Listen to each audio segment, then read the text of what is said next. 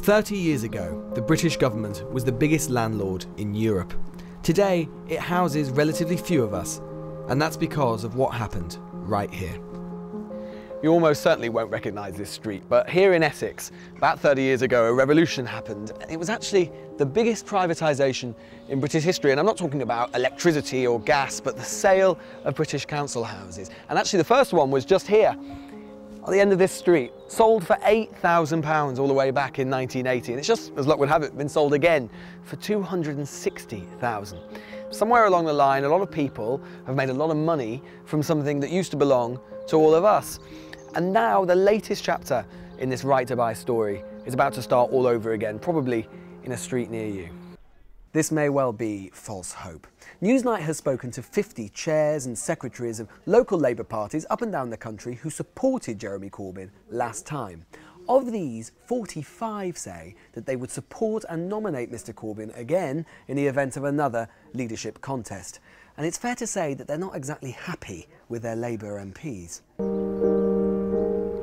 1916 is about contested memory and history. 450 people died during the Rising. Thousands of Irishmen died at the Battle of the Somme, only months later fighting for the British Empire, commemorated here at the Irish War Memorial. The truth is, 1916 helped to create and cement the divisions we've known in Ireland for so long. Who should we remember?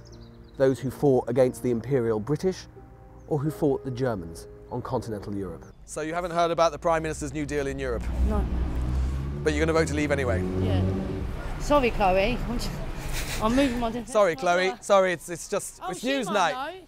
Oh, Chloe, what do you think about the EU? Would you vote to stay or to leave? To leave, no, to stay.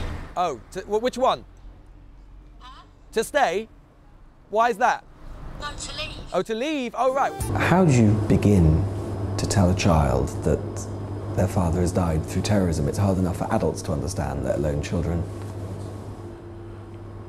Bad people kill your dad. Why? Because they are very bad. I'm not even sure it's people, it's evil. Now you might imagine that when the government says they're going to force councils to sell off their most expensive properties, then they might look something a little bit like this one. Whereas in fact, it also means selling houses like this. This is in Southwark in South London. This is in Nuneaton. This is a £3 million townhouse. But this is a 2-bed bungalow. And this would have to be sold as soon as it became vacant by the council to fund the sale of housing association properties. And that's because the law says that every council up and down the country has to sell off their more expensive homes. That money is then divvied up, put into a pot and given to the housing associations to compensate them. The problem is if you don't have houses like this, many councils will have to sell houses a bit like that one over there.